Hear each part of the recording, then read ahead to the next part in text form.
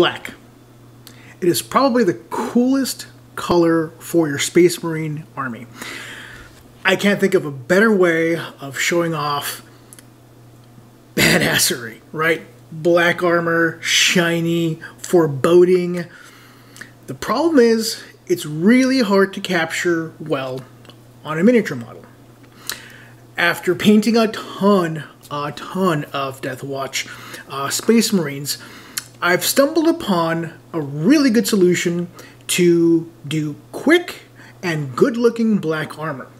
If you're interested, check it out. Oh, by the way, welcome to Your Average Bear Gaming. I'm George. Let's do it.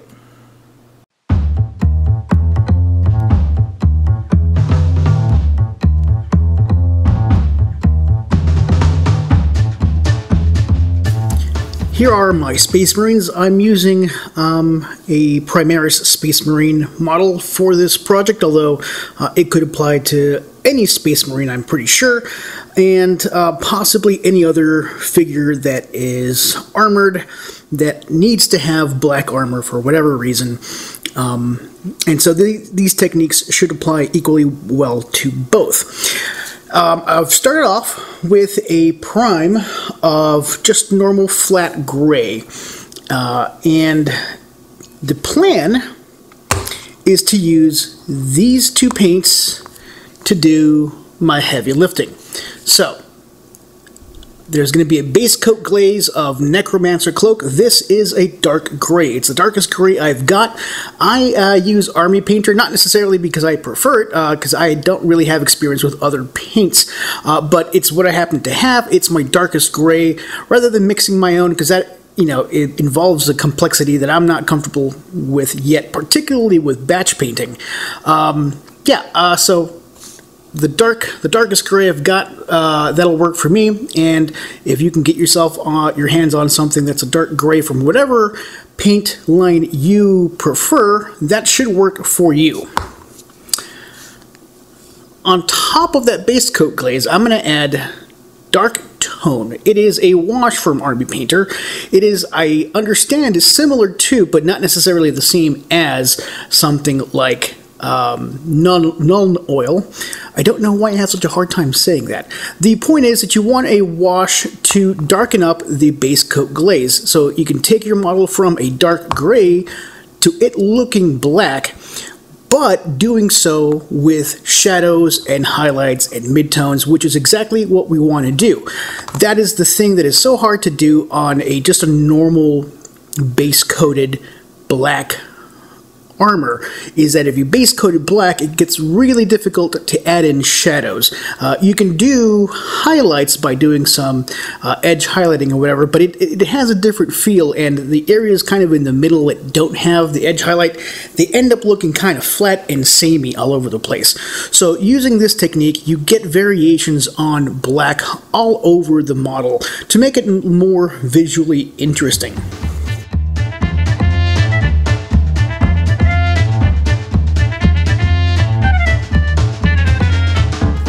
Alright, applying the Basecoat Glaze is pretty easy. You're just gonna mix up the paint, the glaze I should say, and that's probably the hardest part, is to get your paint recipe right. I use let's say a couple of drops of paint, a couple of drops of Flow Improver, and just a few drops of water to get my mix. Now it takes some experimenting. If you haven't done it before, it's easy to get, to go a little too thin, it's easy to go a little too thick, and that's nothing that you can't correct. The overall goal here is to get your paint to flow really nicely, but also to have the pigments be a little bit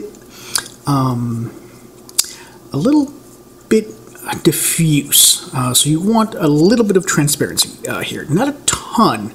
I don't want a lot of the Basecoat Glaze peeking. I don't want a lot of the primer peeking through the Basecoat Glaze. I want some of it, but not a ton. And you can modify the transparency of your paint, to tweak the impact of it. In other words, sometimes you want your undercoat showing up more than you do other times. And so you can adjust the transparency by adding a little bit more water, etc., etc. The thing that's really important, though, is adding the flow improver, because a flow improver, as you dilute it, as you thin down your paints, they're going to have a tendency to want to separate or to act maybe hydrophobically, so that they look like they repel.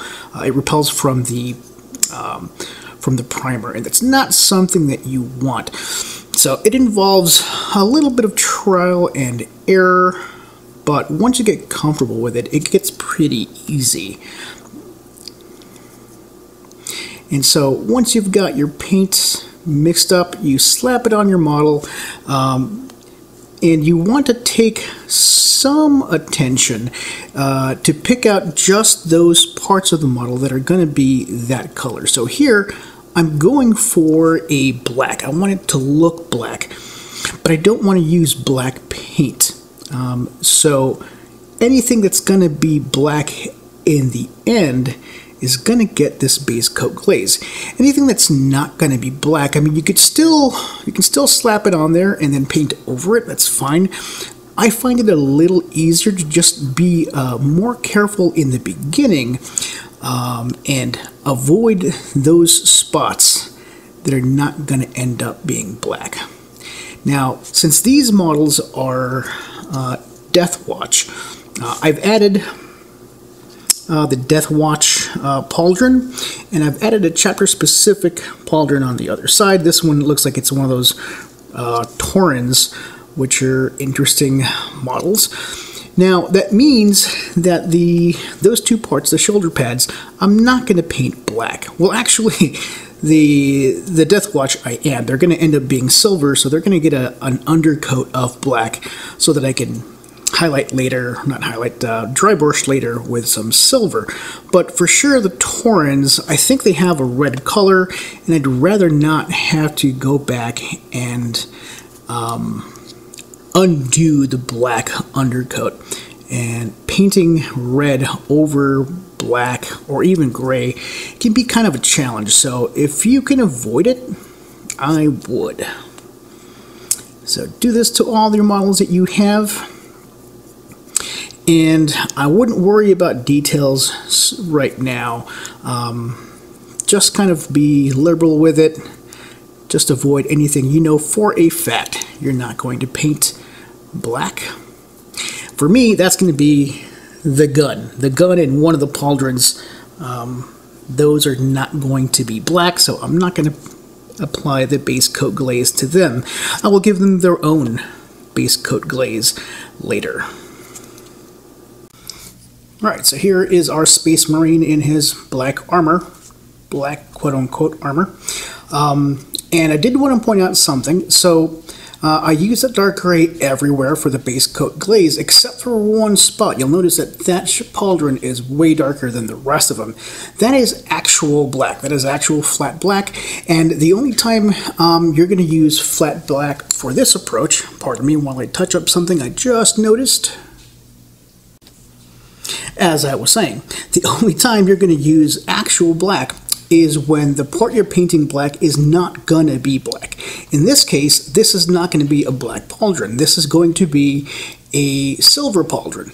But I need the black as an undercoat for the silver, so I'm using the flat black as an undercoat.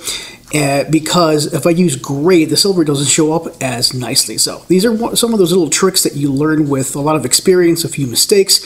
So I'm sharing them with you in the hopes that you can avoid some of them. As a case in point, I have this Space Marine here. He is not a sergeant. He just happens to have a bolter and a bolt pistol. And you'll notice here, that pauldron, he is from the Space Wolves chapter. Why, oh why, does he have a black pauldron? Well, you'll notice that it is really, really black, and that's because that's going to be an undercoat. In this case, not for silver, but for that blue-gray that they use. But I wanted something dark to undercoat that gray-blue, and I think black will do the trick. So those are just some things I wanted to point out. We are done basing the models, so we're going to go to the next step, and that is to apply the wash, which is where all the real fun begins.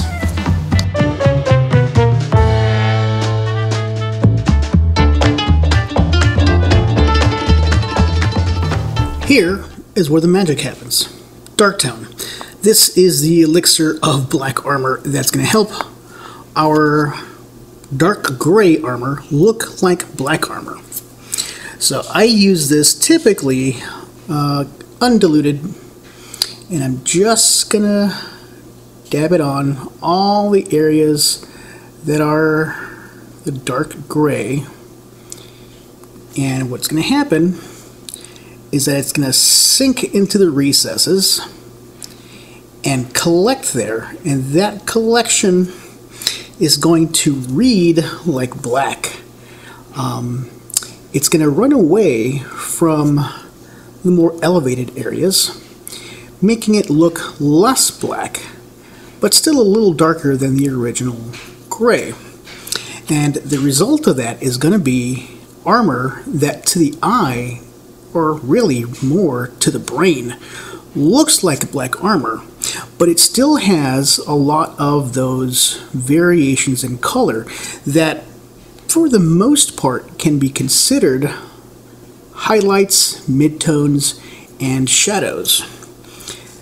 That's going to give us that visual interest that we really want to leverage to make our models not just quick and easy, but also to make them look good. Granted, this won't look as good as maybe manually putting in edge highlighting and adding manual shadows, yada yada yada, but that's a lot of work, and it takes a lot of skill and confidence and all that kind of good stuff, but also it takes a ton of time. If you want to get these models onto your tabletop and start blasting your enemies, it's going to be a non-starter. The only thing I will caution you about this approach is that you want to get everything, and only that stuff that belongs to that color. We're going to do similar things with the other base coats, the other base coat glazes, but not with this dark tone. We're going to use other tones to do the same thing that we're doing to our black armor. So we want to make sure that our dark tone doesn't get on any of those surfaces. You can always wipe that off, but honestly it's better to just be clean when you can. It saves us a lot of time and trouble. The other thing I do want to caution you about is that you want to make sure that this dark tone only collects, it only pools in those places where you want it to pool. It has the tendency to pool, and it'll, as it dries, gravity will pull it downwards, and as luck would have it, downwards is typically where our shadows are supposed to go. But that isn't always the case, and depending on the kind of the viscosity of your wash, it could collect in places and give you unsightly pools. You don't want unsightly. You want, I guess, sightly? Yeah, sightly. Let's call that a word, shall we?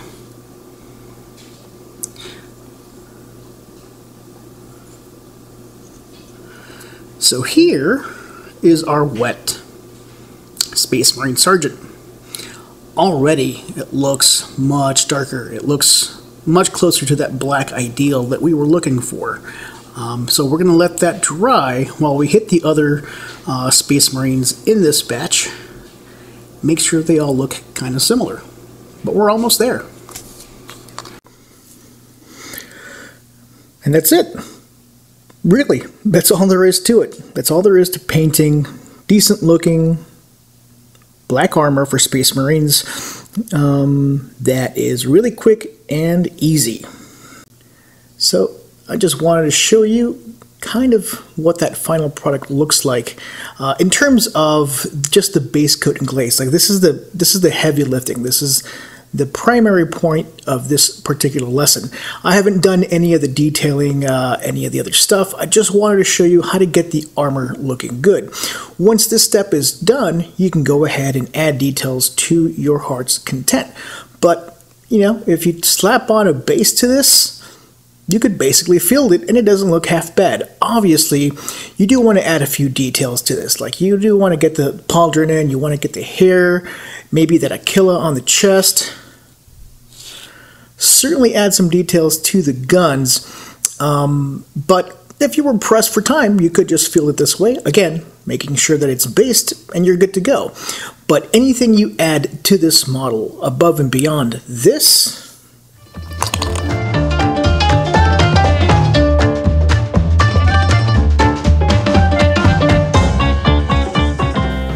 and that's it. Really, that's all there is to it. That's all there is to painting decent looking black armor for Space Marines that is really quick and easy. And you're doing all right. You're doing better than many of the paint jobs I've seen, at least.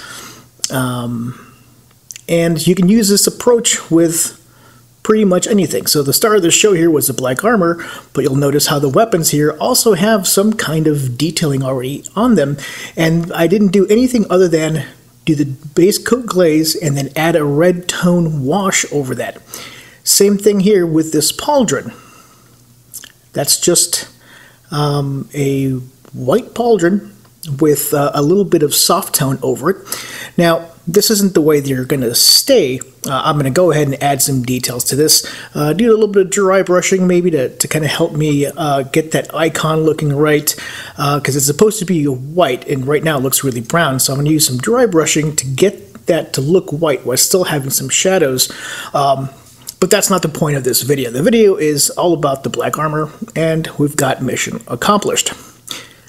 I will add the details to this model kit. I won't show them to you as I do them because I want to keep the video short and all about just getting the black armor done. But I will go ahead and fill in the details so you can see the end results of this project, so you can kind of see the power of this approach. One thing I will point out is that right now the armor is really shiny, and that's because I haven't added the flat varnish that I always do on my models. This is particularly important for this type of approach because the last layer on the model is the wash, and the washes, at least from Army Painter, they always leave behind this satiny gloss finish, which looks nice, but I really don't want them on my models, and most of you, I think, don't want that on your models. You want kind of a flat finish. And so if you spray this down with some flat finish, some flat varnish, then it'll bring that shine way down, and it'll look really good. But I don't do that until the very end, so I'm going to do the detailing on these models, and then I'll show you the end results right now. And here they are. These are my new Space Marine Death Watch Primaris squad.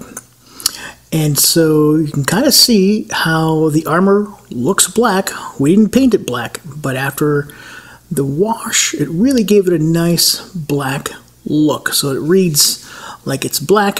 More importantly, it's not monolithically black. You can see some highlights, you can see some shadows, not just in the black armor, but also on the weapon and the knee pads and stuff like that. There's plenty of variation in the color, so it's not monolithically black, and it lets, I don't know, it lets the model exist. I don't know, it makes it a bit more realistic, a little more battle-worn.